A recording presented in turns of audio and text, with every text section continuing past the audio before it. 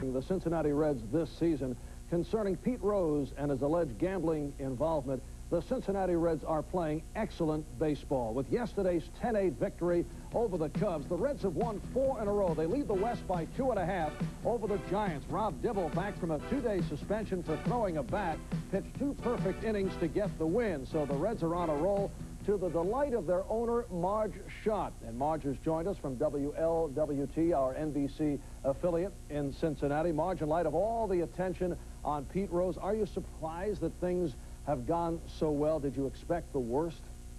No, not really. I have a favorite saying, when the going gets tough, the tough get going, and my team is tough. All right, Marge, this past Wednesday night, Tony Pena of St. Louis hit a pop foul in the direction, as it turned out, in the direction of your first-row box seat. Now, a young man, a guest of yours, sitting alongside you, and you try to catch the ball. He made the catch. You seem to be upset, but in doing so, in making the catch, he interfered with the play, resulting in Eric Davis of your ball club being called out. Now, I've heard of an owner getting into the game, but, Marge, that may have been stretching it a little bit. Well, it's not my month, I think, you know.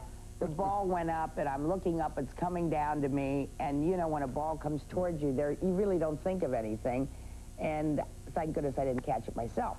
But this boy had his glove, and I didn't even realize what had happened because I didn't know that there was a reaching over or anything. He really didn't go over that far, and whether the catcher could have caught it or not, and I'm just standing there thinking, what is this, you know, and all of a sudden it dawned on me.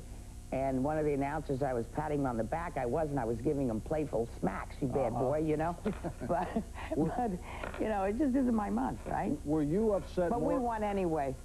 Marge, were you upset more about not catching the ball or the interference call?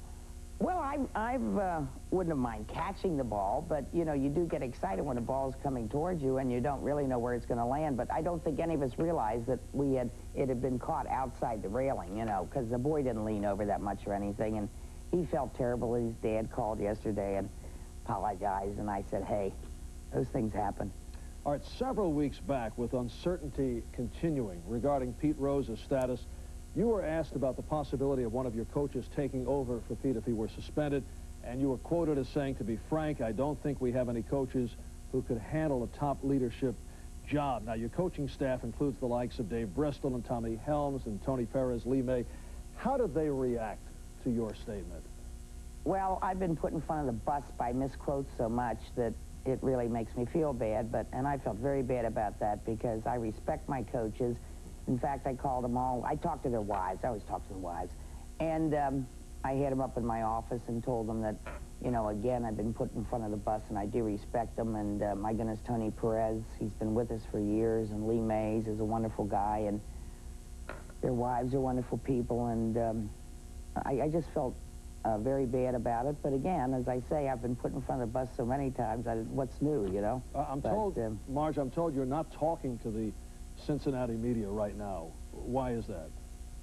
Well, it's not that I'm not talking to them. It's just that, you know, it seems like all we want to do is sensationalism. We're not, you know, concentrating on baseball anymore. It's, you know, and I just don't like to be misquoted or when people take things out of context. I like true press, and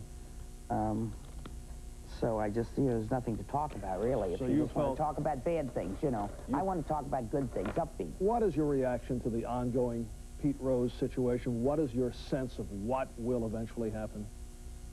Well, it's really the commissioner's office. The Reds have nothing to do with this. It's been a very difficult, 3 months or 4 months, seems to be 10 years.